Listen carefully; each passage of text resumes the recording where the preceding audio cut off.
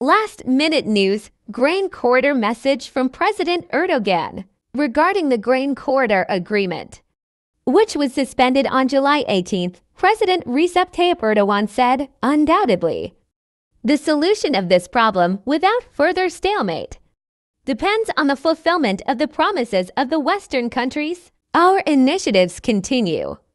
We discussed the issue with Putin last week. I believe we can meet at the denominator, said. President Recep Tayyip Erdoğan attended the 14th Ambassadors Conference held in Beştepe, making a speech here. President Erdogan gave important messages on foreign policy and the fight against terrorism. Highlights from President Erdogan's speech are as follows. We paid double the price for everything we have.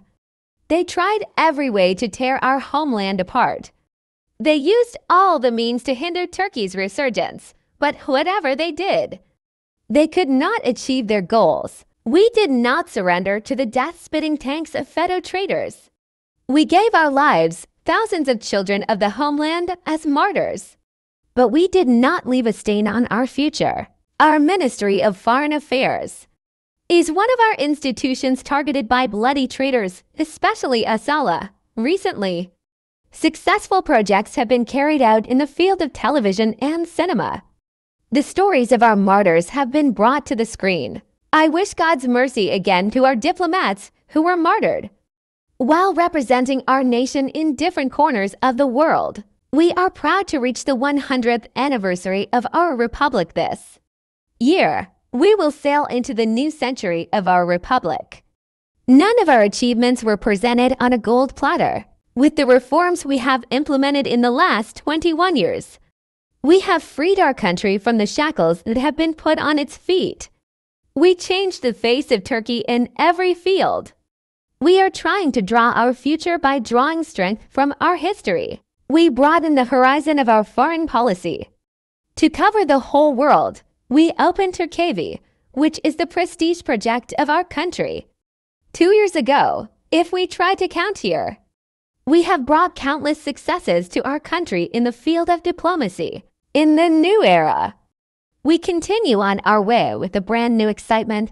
Our policy is very clear. Turkiye cannot watch events from the stands.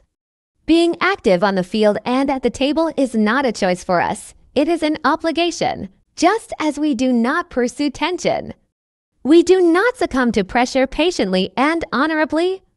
We are concerned about protecting Turkey's interests. Our efforts to expand our embassy network continue. Turkey has become a playmaker country that has left its mark on international relations in recent years, whose contribution is expected. The number of countries that attended our inauguration ceremony showed the power of Turkey. Return of Syrian migrants as Iraq and Syria stabilize.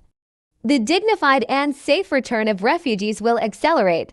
As a nation, we have taken a great stance on this issue that will go down in the history of humanity. We have welcomed countless refugees.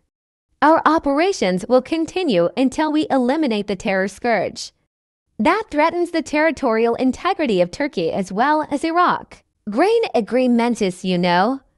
Our stance on Ukraine has received great appreciation all over the world in this process. We brought the warring parties together at the table.